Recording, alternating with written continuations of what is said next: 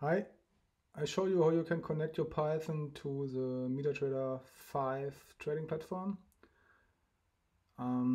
First thing you have to do, you have to pip install this MetaTrader 5 or pip3 install and take care of the capital M and T. After that, you can import it here as MT5, that's default. That's all you need to connect to it. All the rest I'm importing here, pandas, numpy, Python time zone, and the datetime stuff is to work with the data afterwards. I will show you an example here in this video. I run it, import, we are done. Then you can use this method here, MT5 initialize, and I just get an error if it's not working. So run it, no error, the connection is initialized. Next step, you can connect to your account. I put the account in a variable here, for sure it's a demo account. And then you can use a method MT5 login with the account, the password, and you have to give the server as third argument. I tried to put the password and the server as variables in here as well, but this just doesn't work. And therefore I just log in using this way, so it just works. If it's returning true, it's authorized. I want to get my account information as dictionary. I loop through this account information through this dictionary and print out the information. This looks like this here. So you get all the information, and this proves that you are logged in to your account in the MetaTrader 5. That's it. Now comes an example of what you can do. I set a time zone using the time zone message from this module I've imported. And I need this time zone because here I'm defining the range from within I want to receive the data. And so this is from the whole October last year to end of October this year.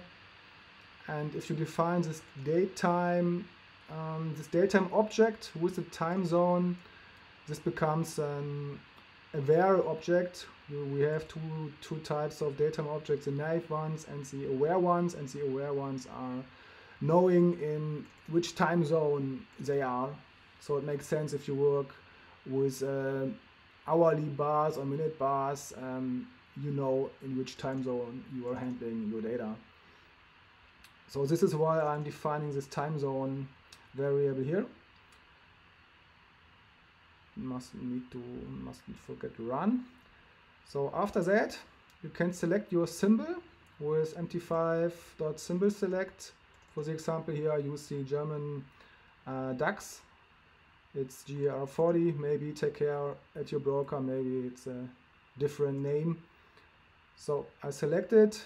If it's not working, I get a error message and I tell MT5 to shut down and quit.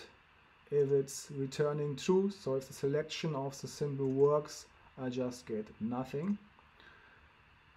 Okay, here I create the two datetime objects, variables.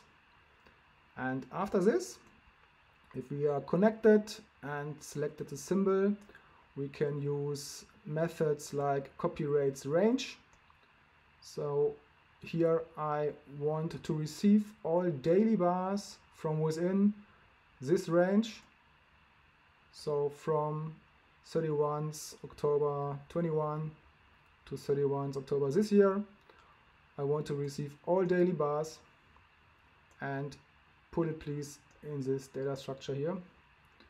Run. And that's all I want. I just wanted to receive the daily 1 bars, and then you can shut down.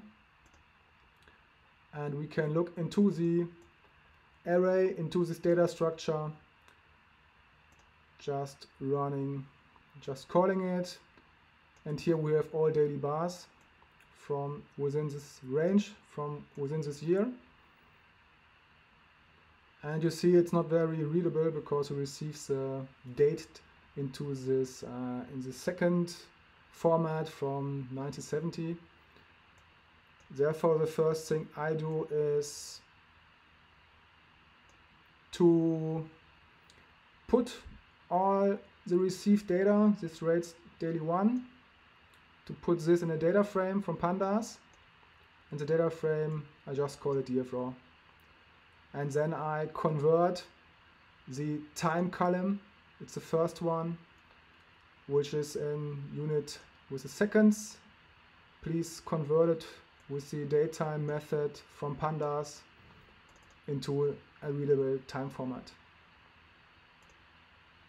Now we take a look at dfraw again after converting it, and you will see the datetime is just much better readable.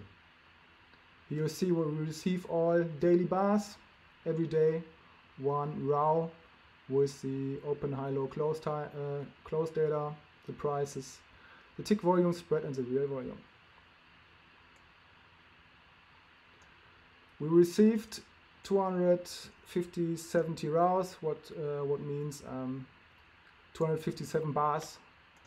So there were 257 days the exchanges were open within this period.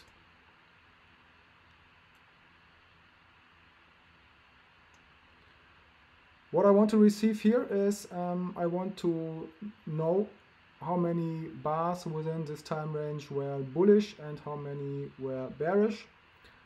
The bulls are the ones where the close price is above the open, and the bears are the one where the close price is below the open. So this is all I'm doing here. I get the length of the index, which is 257. I initialize the two variables, the counting the bars to 0, and I loop with the iterator method through the data frame, and the position will be the index, so the bar number, and in D we have all the data, and with d.close and d.open I can request these prices here. To show you that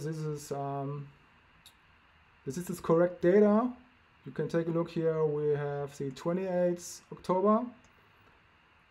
Let me put myself away. Just to prove you that I'm receiving the correct data. Here is the opening price. It's 13,126 on the 28th of October. So let's go into the MetaTrader to the 28th of October. 28th, and then what? Oops, sorry.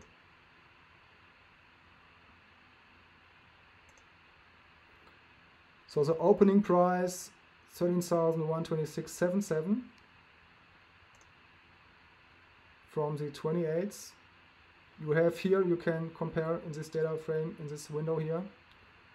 So the 28th is this one, and you see on the left the opening price is exactly this 13,000 here. Take a look here at open 28th with here you go, it's 13,126.77, exactly the price we receive with our code. So that's just to prove you that is really the data that happened in the markets. And this way I just loop through the 257 rows and collect the information how many bars were bulls and bears.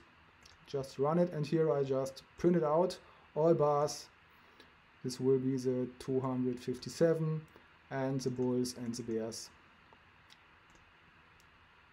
Here you go again, the 257, and we had 132 bulls and 125 bears. So that is pretty much 50-50, which proves that it's really a 50-50 game. I ran all these tests with M15 bars over 2 years, M1 bars, and you always end up with something around 50-50. Pretty interesting, but that's just the beginning. I think this way you can start doing your own statistics. about the market and learn how it behaves. I hope this helps you, and alright, that was it. Bye.